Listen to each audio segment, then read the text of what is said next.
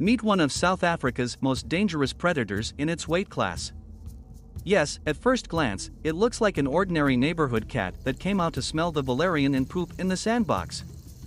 But this black-footed cat has over 60% of successful attacks, although it weighs only 2 pounds, leaving behind even such professionals as lions, cheetahs, tigers with their luck of 20%. Combining the technique of hunting, on average one cat kills about 10 to 15 rodents or small birds per night. In other words, it kills for food every 50 minutes. It is almost always hungry because of its increased metabolism, and therefore its hunting skills are elevated to an absolute. They live preferably in burrows that were previously squeezed from other weaker animals, such as rabbits or gophers.